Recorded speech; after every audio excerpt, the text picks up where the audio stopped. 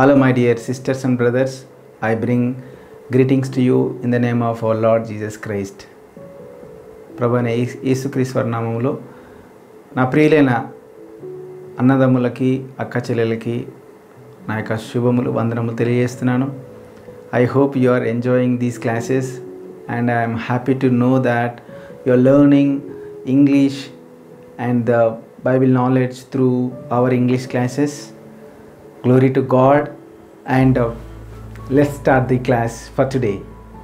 Today we are discussing about one incident that happened in the Bible.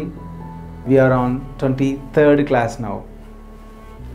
So the book of Luke, or the Gospel of Luke, chapter 19 verse 10. The Son of Man, the అన్నప్పుడు only అని మనం తీసుకోవాలి. Son of man అంటే మనుష్య కుమారుడు. Came అన్నప్పుడు V1 వచ్చేసి come అనేది ప్రజెంట్ టెన్స్, కేమ్ అనేది పాస్ట్ టెన్స్. V1 అంటే వర్బ్ 1, బేస్ ఫామ్ అంటారు ఇంగ్లీష్లో. ఓకే, కేమ్ వచ్చాడు. టు సీక్ అంటే వెదికి మరియు రక్షించడానికి, రక్షించడానికి. ఎవరిని వెతికి రక్షించడానికి? ద లాస్ట్ అంటే ఎవరు? తప్పిపోయిన వారిని.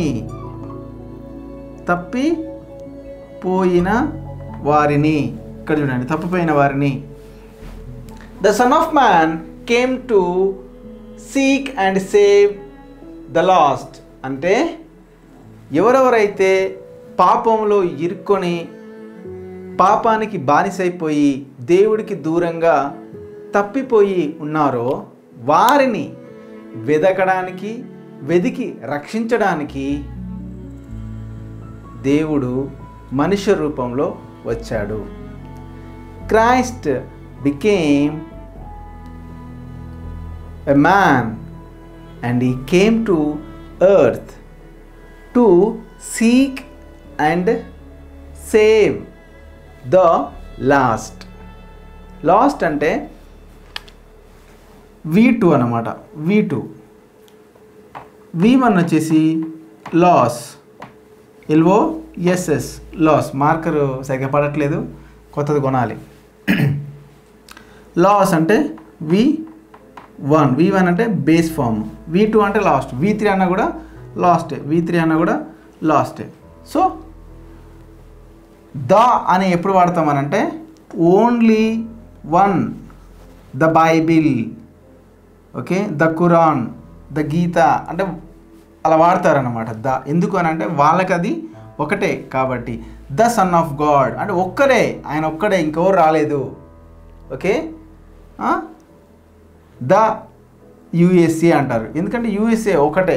దాన్ని అలా చూపించడానికి అంటే ఒక ఎక్కువ ప్రాధాన్యత కలిగి, అది దాన్ని ఎక్కువ వెయిటేజ్ ఇవ్వడానికి, ఎక్కువ సామర్థ్యం ఇవ్వడానికి, ఎక్కువ దాన్ని హైలైట్ చేయడానికి వాడతారు అన్నమాట.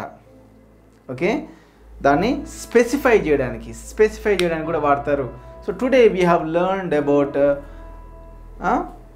one sentence from book of or Gospel of Luke chapter 19 verse 10.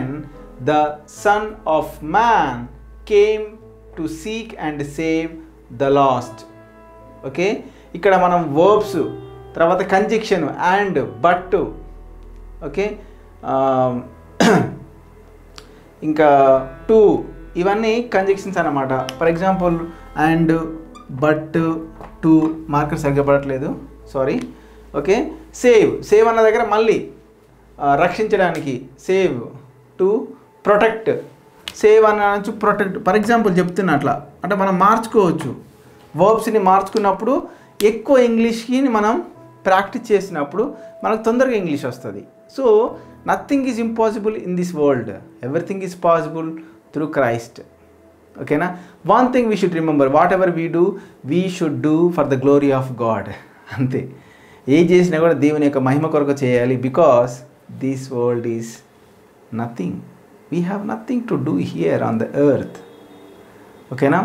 So soon we will start some English classes only in English, or maybe short and very short lengthy videos.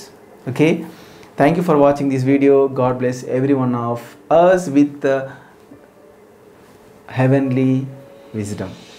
Okay na? Not earthly kind of things. We should have a goal from the heaven. Whatever that we goal ourselves or aim ourselves, that should be represent the heaven. Okay na? So I hope you are understanding what I am saying, what I am talking, what I am discussing. If any questions, any comments, please write down in the comment section. Share it with your friends, whoever wants to learn English. ఎవరెవరైతే English నేర్చుకోవాలనుకుంటున్నారో వాళ్ళకి మీరు పంపించండి. వారు కూడా English నేర్చుకోవడానికి మీరు సహాయం చేయండి. ఓకేనా? Thank you so much. Bye bye. Take care everyone.